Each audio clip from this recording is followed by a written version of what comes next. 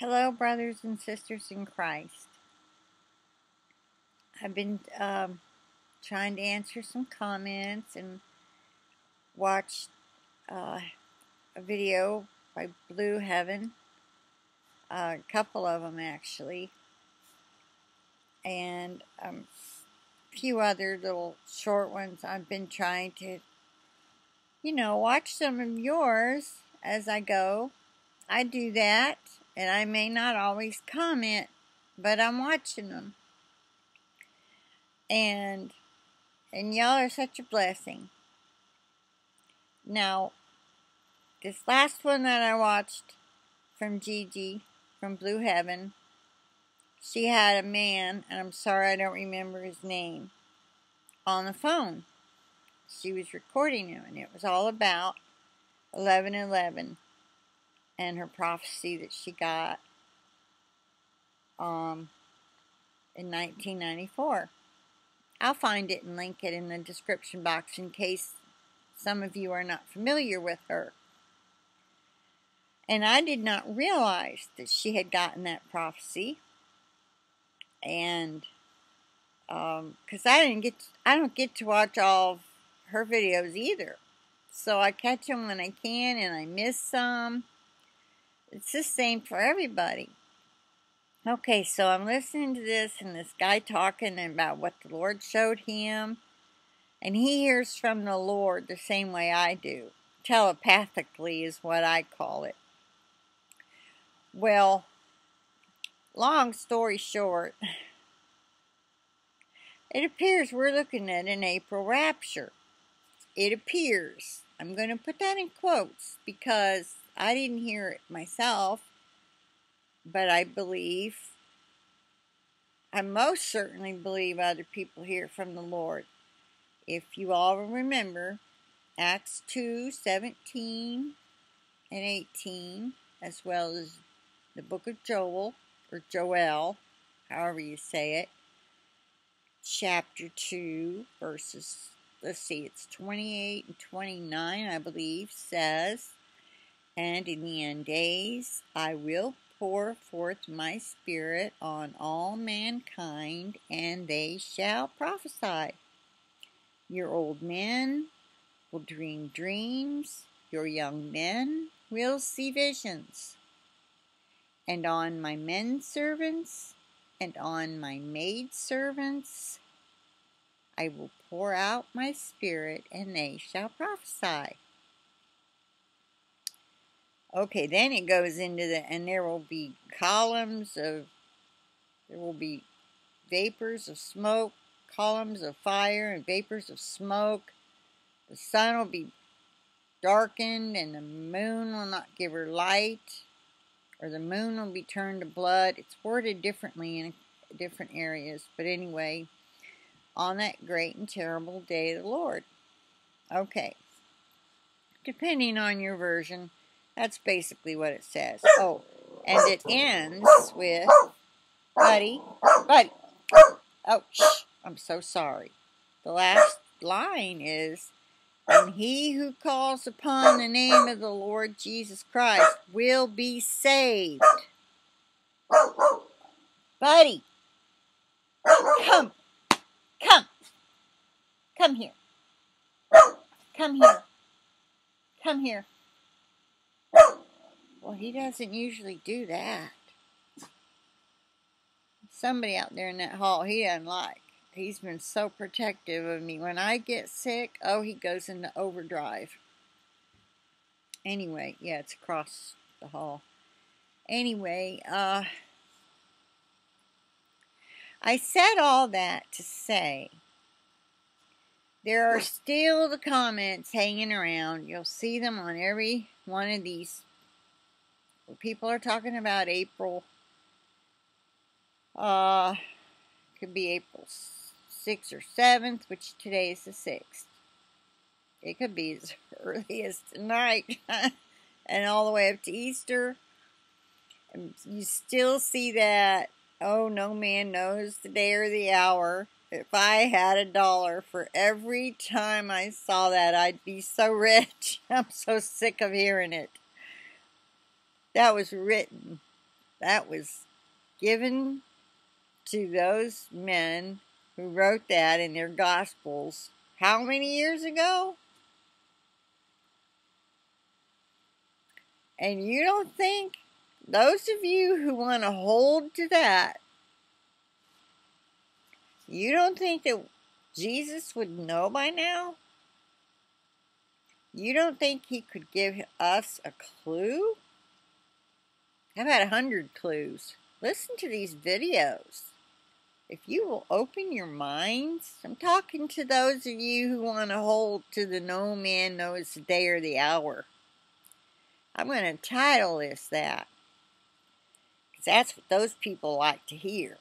And they are the ones that need to hear this. Our Lord can do anything he wants. And he has embedded clues all throughout scriptures about his first coming.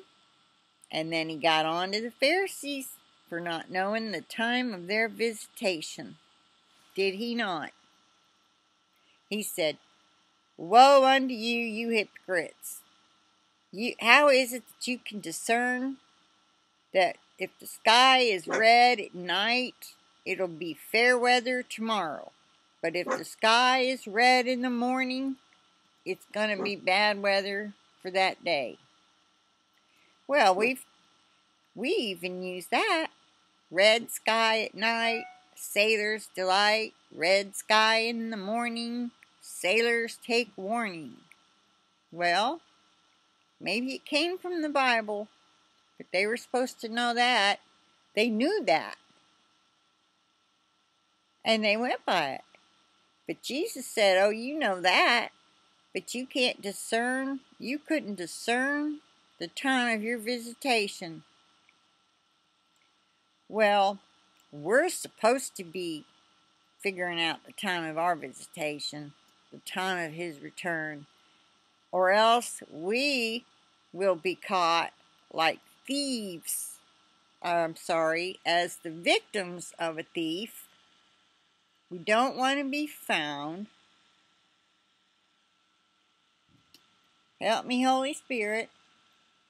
Caught off guard, like a person would be if their house was broken into in the middle of the night by a thief. What did Jesus say? First you would bind up the strong man and then break in and steal. Or that was just one parable. There's so many parables that allude to how we're not supposed to be caught off guard. And you sure can't go around thinking, well, there's no way we can know because we don't know the day or the hour. And so you just live with this blasé kind of, I'm ready to go. If I died tonight, I'm ready to go. Let Jesus come now, I'm ready to go. But really, you don't mean that. Because if you really, really wanted Jesus to come now, you'd be doing what we're doing. You'd be looking.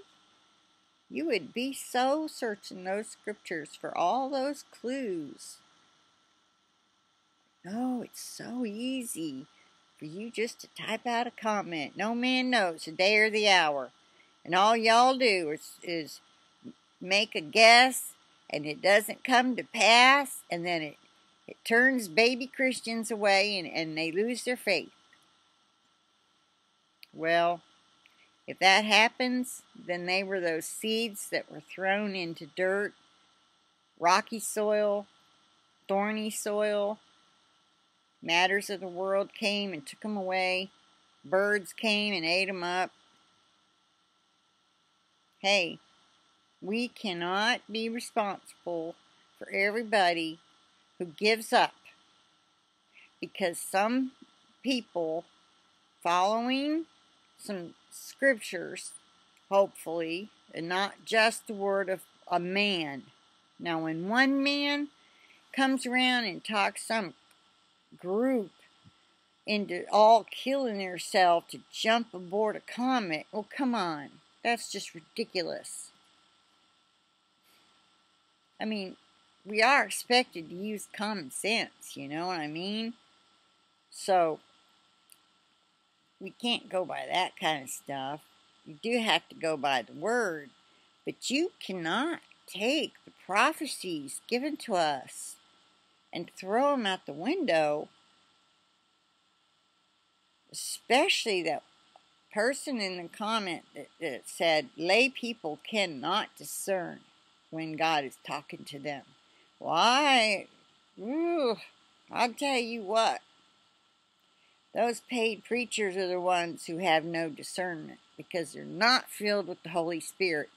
If they were, they would be bringing the Holy Spirit into their churches, and everyone in their churches would, if not already received the Holy Spirit, they would be on their way to.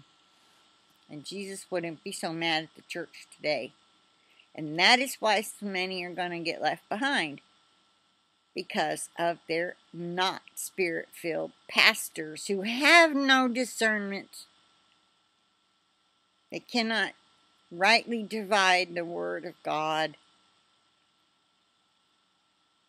And it makes me angry that it is that way, but I know Satan is behind it.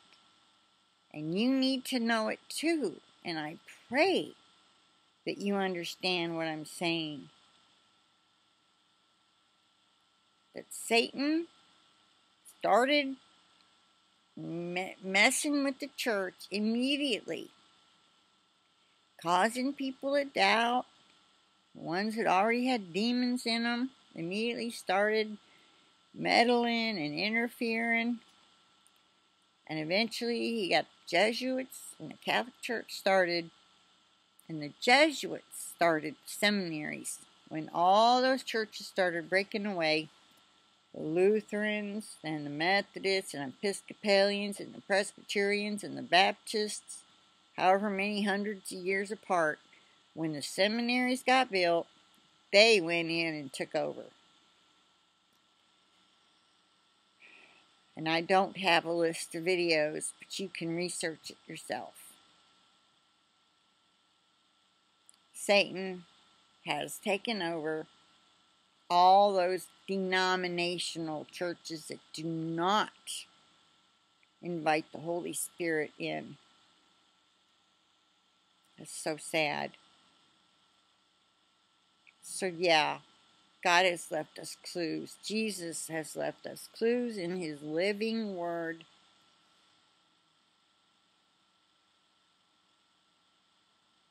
And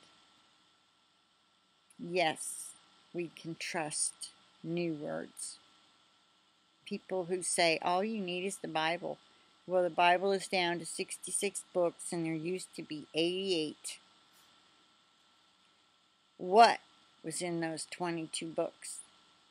There was an awful lot just in Enoch alone. How much do we not know? So for anybody to tell me that that's not scriptural, I can't find that in the Bible. Maybe it was in there. Satan did his best to remove all he could. Maybe some of them didn't belong in there, but I find it really odd that there were 88. And now there's 66. There is a story in Numbers. Numbers do communicate. Wow. Thank you, Holy Spirit. I had no intention of saying all that. I guess He did. I can only do this by His help. Well, I'm going to stop it there. I've lectured enough. And I hope you realize, those of you who still think that we cannot know the day or the hour, I think maybe we can. Maybe we can.